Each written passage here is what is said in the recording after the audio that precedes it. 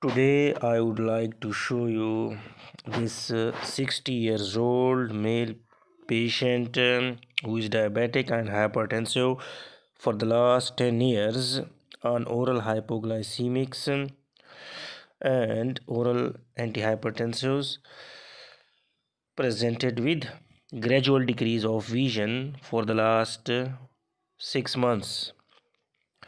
You can see the fundus picture, you can see the optic disc, and you can see the yellow white ring of material on the superiotemporal arcade vessel. Now, as we are viewing it on the 20 diopter indirect ophthalmoscopy lens, so image is inverted and laterally reversed, and you are seeing the lesion inferior arcade, but actually in reality it is superior arcade. So you should also know the orientation, that how the image which is inverted and laterally reversed looks like on 20 diopter lens. So that ring of white material is basically hard exudates.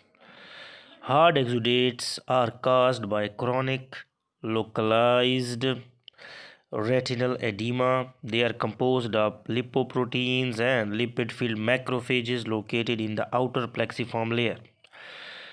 Now, waxy yellow-white lesions with distinct margins are usually inside the arcades on the macula, usually commonly arranged in clumps, but when arranged in a ring or circle, it surrounds the leaking microaneurysms. So when the leakage stops after treatment, these exudates absorb spontaneously over periods of weeks to months.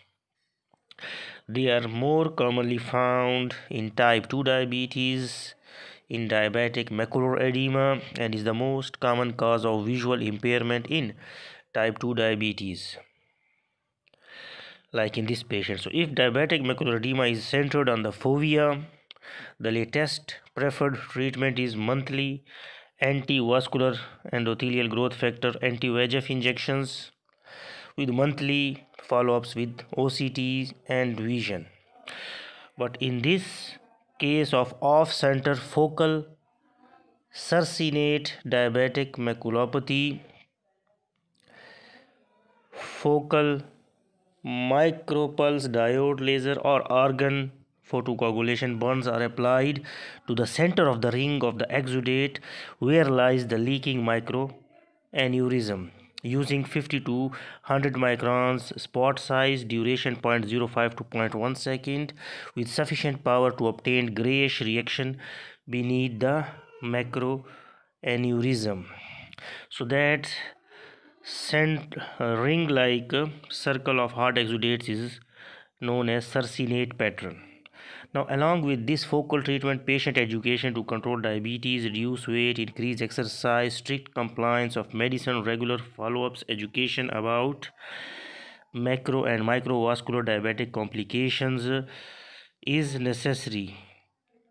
So at the end, after watching this video, you will be able to diagnose the hard exudates on the macula, and if it is arranged as a cluster or scattered, anti-VEGF injections is the treatment of choice, and if it is off-centered like this patient and in a circinate pattern, then focal laser in the center of the lesion is the treatment of choice.